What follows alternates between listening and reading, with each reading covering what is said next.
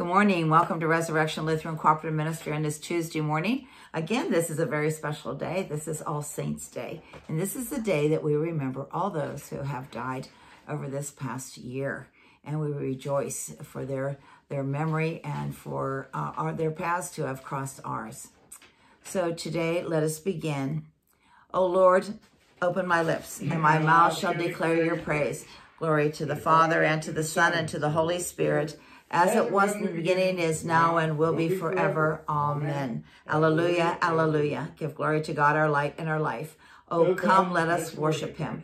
Oh, come, let us sing to the Lord. Let us shout for joy to the rock of our salvation. Let us come before his presence with thanksgiving and raise a loud shout to him with psalms. For the Lord is a great God and a great King above all gods. In his hands are the caverns of the earth. The heights of the hills are also his. The sea is his, for he made it, and his hands have molded the dry land. Oh, come, let us bow down and bend the knee and kneel before the Lord our Maker, for he is our God, and we are the people of his pasture and the sheep of his hand. Glory to the Father, and to the Son, and to the Holy Spirit, as it was in the beginning, is now, and will be forever. Amen. Give glory to God, our light and our life. Oh, come, let us worship him. Our psalm today is Psalm 146. Hallelujah. Praise the Lord, O my soul. I will praise the Lord as long as I live. I will sing praises to my God while I have my being. Put not your trust in rulers, nor in any child of the earth, for there is no help in them. When they breathe their last, they return to earth, and in that day their thoughts perish. Happy are they who have the God of Jacob for their help, whose hope is in the Lord their God, who made heaven and earth, the seas and all that is in them, who keeps his promises forever, who gives justice to those who are oppressed and food to those who hunger. The Lord sets the prisoner free. The Lord opens the eyes of the blind. The Lord lifts up those who are bowed down. The Lord loves the righteous. The Lord cares for the stranger. He sustains the orphan and the widow, but frustrates the way of the wicked. The Lord shall reign forever. Your God, O Zion, throughout all generations. Hallelujah. Let us pray. God of glory and power, happy indeed are those who have put their trust in you. Shine the brightness of your light upon us, that we may love you always with a pure heart and praise you forever through your Son, Jesus Christ our Lord. Amen. Well, on this very special day, our first reading today comes from the book of Wisdom, from the Apocrypha, and the 5th chapter. Then the righteousness of man will stand with great confidence in the presence of those who have afflicted him and those who make light of his labors. When they see him, they will be shaken with dreadful fear, and they will be amazed at the unexpected salvation.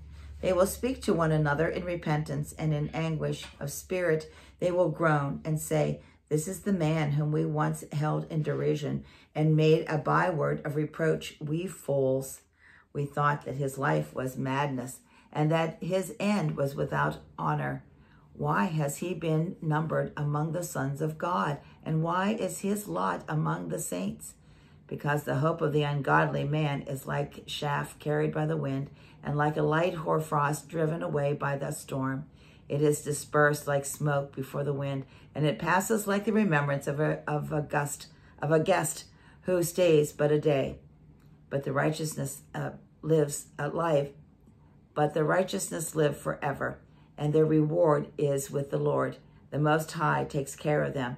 Therefore, they will receive a glorious crown and a beautiful diadem from the hand of the Lord, because with his right hand he will cover them, and with his arm he will shield them. The word of the Lord. Thanks be to God. Our second reading comes from Hebrews, the 11th chapter. And what more shall I say? For thine would fail me to tell of Gideon, Barak, Samson, Japheth, or of David and Samuel and the prophets, who with faith conquered kingdoms, enforced justice, received promises, stopped the mouths of lions, quenched raging fires, escaped the edge of the sword, won strength out of weakness, became mighty in war, put foreign armies to flight. Women received their dead by resurrection. Some were tortured, refusing to accept release, that they might rise again to a better life. Others suffered mocking and scourging, and even chains and imprisonment. They were stoned, they were sawn in two, they were killed with the sword. They went about in skins of sheep and goats, destitute, afflicted, ill-treated, of whom the world was not worthy, wandering over deserts and mountains and in dens and caves on the earth. And all those, though well attested by their faith, did not receive what was promised, since God had foreseen something better for us, that apart from us they should not be made perfect. Therefore, since we are surrounded by so great a cloud of witnesses, let us also lay aside every weight and sin which clings so closely, and let us run with perseverance the race that is set before us, looking to Jesus, the pioneer and perfecter of our faith, who for the joy that was set before him endured the cross, despising the shame, and is seated at the right hand of the throne of God. The word of the Lord. Thanks be to God. Our Holy Gospel, our reading, actually the third reading, comes from Revelation, the 21st chapter. Glory to you, O Lord. Then I saw a new heaven and a new earth, for the first heaven and the first earth had passed away, and the sea was no more.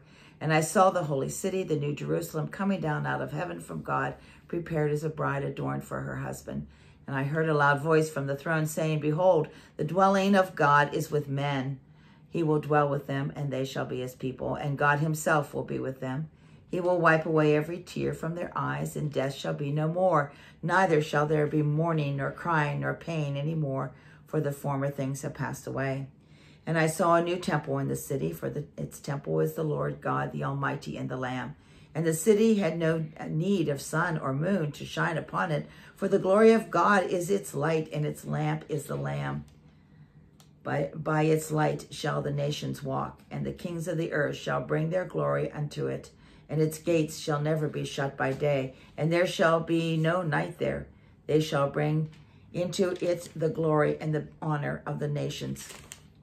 But nothing unclean shall enter it, nor shall anyone who practices abominations or falsehood, but only those who are written in the Lamb's book of life.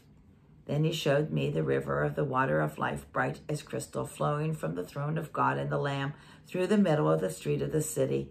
Also on either side of the river, the tree of life, with its 12 kinds of fruit, yielding its fruit each month. And the leaves of the tree were from the healing of the nations. There shall no more be anything accursed, but the throne of God and the Lamb shall be in it, and his servants shall worship him. They shall see his face, and his name shall be on their forehead, and night shall be no more.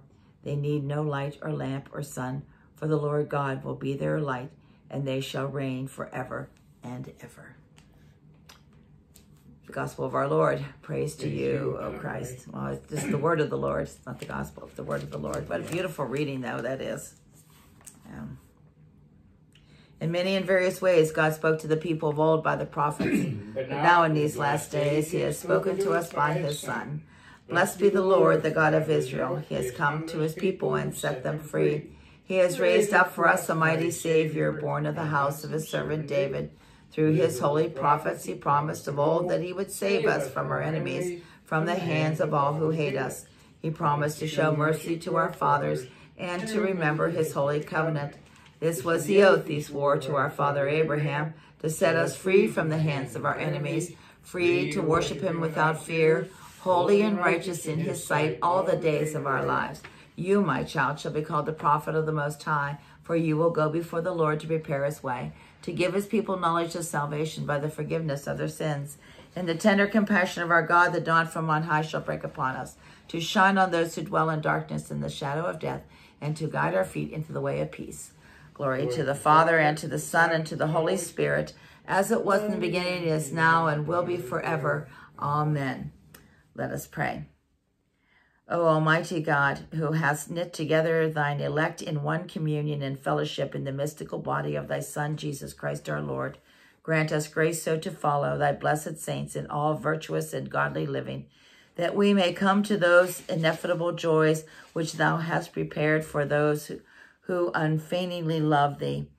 Through the same Jesus Christ our Lord, who with thee and the Holy Spirit liveth and reigneth one God in glory everlasting. Amen. Amen. O Lord, almighty and everlasting God, you have brought us in safety to this new day. Preserve us with your mighty power, that we might not fall into sin nor be overcome in adversity. And in all that we do, direct us to the fulfilling of your purpose. Through Jesus' name we pray. Amen. And Lord, remember us in your kingdom and teach us to pray. Our Father, who art in heaven, hallowed be thy name. Thy kingdom come, thy will be done on earth as it is in heaven. Give us this day our daily bread, and forgive us our trespasses as we forgive those who trespass against us. And lead us not into temptation, but deliver us from evil. For thine is the kingdom, and the power, and the glory, forever and ever. Amen. Let us bless the Lord. Thanks be to God. The Lord Almighty bless us and direct our days and our deeds in his peace. Amen. Well, thank you so much for joining Tom and I as we begin our day on this very special day, All Saints' Day. And remember those who have gone before us in your hearts and in your minds, as we rejoice in their faith and who have brought us to this point in our faith. Hope to see you tomorrow. God bless you. Bye-bye.